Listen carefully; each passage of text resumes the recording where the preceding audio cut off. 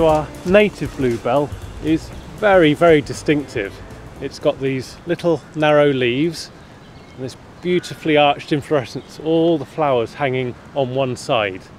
And the flowers themselves are that lovely dark blue colour, and they're like small little waisted flowers. They're very narrow and they just flare at the base like somebody wearing a blue dress.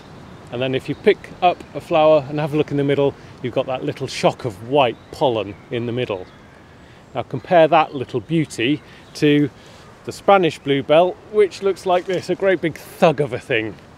This has great fat ugly leaves, an upright inflorescence, nice and strong there, open flowers, a sort of porcelain blue colour, and they're standing outwards. There's many more of them on the stem, and of course there's no scent on that one as well. Now when that one crosses with our native one, comes into the habitat and crosses with it, you get this, which is the hybrid between the two. So over the years you end up with this population of completely mixed up individuals, and that's what we call a hybrid swarm.